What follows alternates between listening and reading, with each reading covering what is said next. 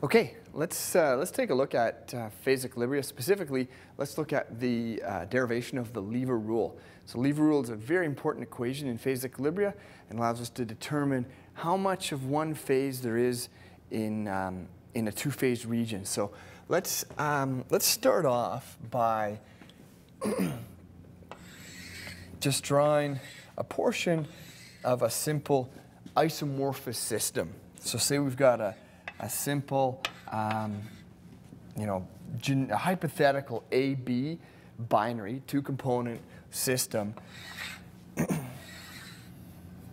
it's isomorphous. That means complete solubility of B and A and B. At the high temperatures, of course, we'd have a liquid. At the low temperature, we'd have solid. Of course, it's typically, by convention, we name the solid phase with a Greek letter, but I'm just going to leave it general in this case. Instead of putting alpha, I'm just going to put solid. And then we've got this two-phase region in the middle. This whole region in here that I'm just shading in there contains both liquid and solid. So upon cooling through that two-phase region for a certain composition, let's call it C0. If we start up at the high temperature, we heat it up enough, the atoms have enough kinetic energy, they're all moving around in the liquid state of matter. We cool down, we cross through the liquidus, enter into the two-phase liquid plus solid region, and then we continue to cool down, cross through the solidus, until eventually we're completely solid. But what we want to look at is we want to understand, well, what's happening right in here as we cross through the two-phase liquid plus solid? And at a particular temperature in there, could we fully describe the system by describing how much of the system was liquid and how much was solid? So that's what we're after here. So let's just take a look then at a little region of that two-phase part of the diagram where we've got, and I'll just blow up the part that we're interested in. High temperature, we've got liquid. At the lower temperature here, we've got solid. And so this is liquid plus solid. And we're solidifying, we're cooling down through that region. So of course, as you know, if you stop at a particular temperature, you can draw a tie line. And the tie line will give us a composition on one side where the tie line intercepts this boundary. That's the composition of the liquid. And it'll give us a composition on the other side where it intercepts in this case, the solidus. And that gives us the composition of the solid. And just to complete the story, our overall composition is C0.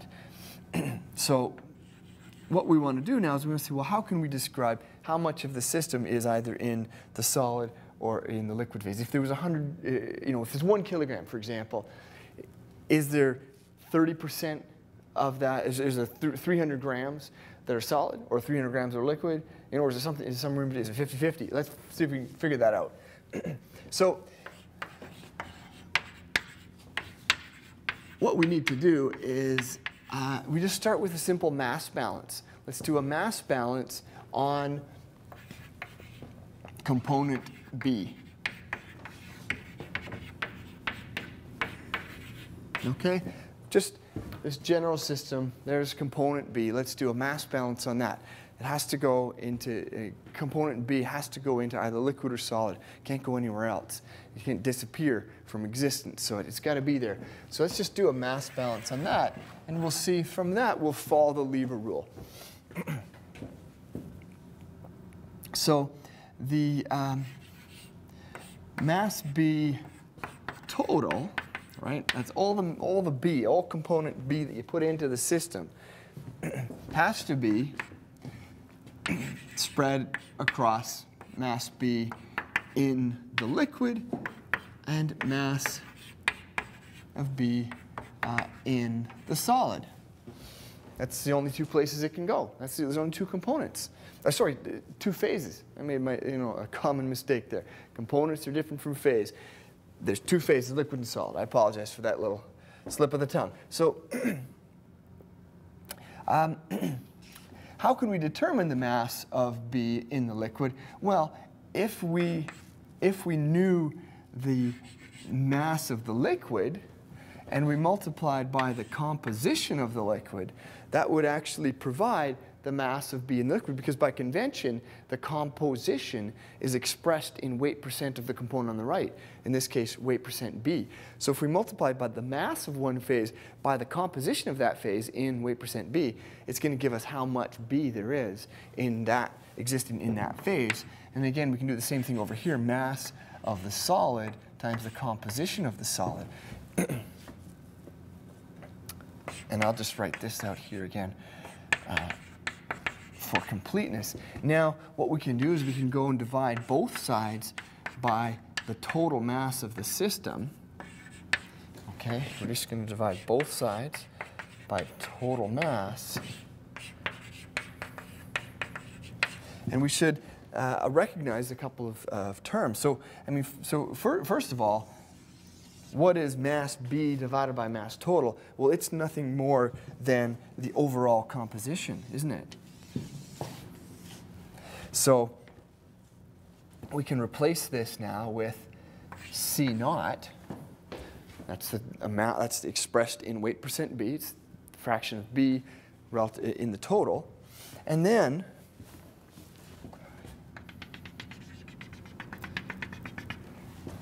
just mass of liquid divided by the mass total is, well, that's one of the things we're after, isn't it? It's a fraction of the total that is one phase or the other. So we could call that the weight fraction liquid, W sub L, multiplied by composition liquid. And then again, over here, what's the mass of the solid divided by the total mass? Well, that's just exactly the weight fraction solid. So we're getting somewhere now. We're getting to a pretty good point here.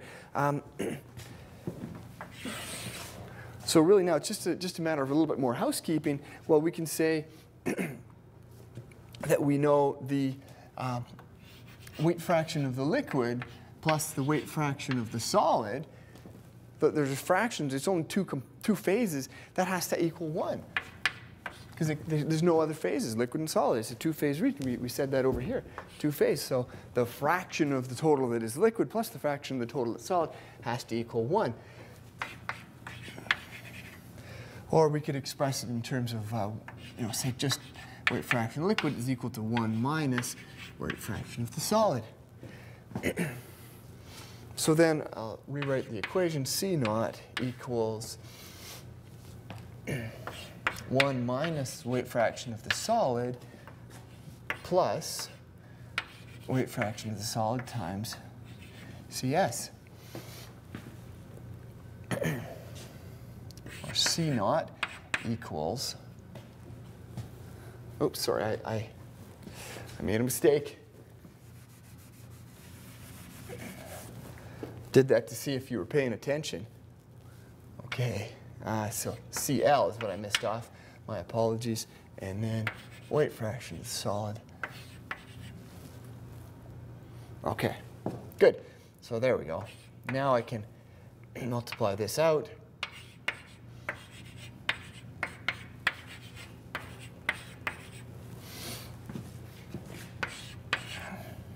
Move CL over.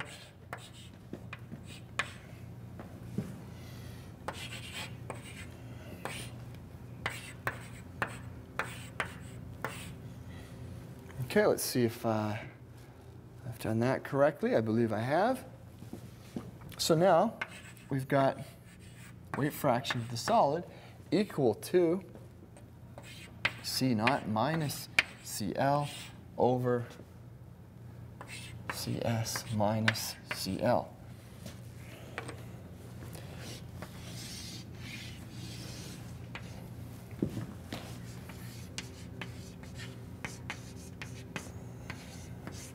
So this is the lever rule. This is the lever rule. And it tells us that if we want to find out how much of the system exists as the liquid, we have to take, oh, sorry, I derived it for the solid. I'll show you in a second what it would be for the other side, but here's solid. If we want to find out how much of the system is solid, we take the opposite side of the tie line, that is C naught minus CL, divided by the total, CS minus CL. If I had derived it for the other side, of course it has to be 1 minus that. It's either this side or the other side. So weight fraction of the liquid would be the opposite side divided by the total. Always remember, with the lever rule, you take the opposite side of the tie line, opposite from the phase you're interested in. If I'm interested in the solid, I take this side. If I was interested in the liquid, I would have taken the other side as the numerator and the total length of the tie line in the denominator. Now, I derived that for the two-phase liquid plus solid, but of course I could have derived it for, in fact, any two-phase region. It could have been alpha plus beta. It could have been, delta plus epsilon, you name it. That same derivation based on a mass balance could have been done for any two-phase region. Thank you.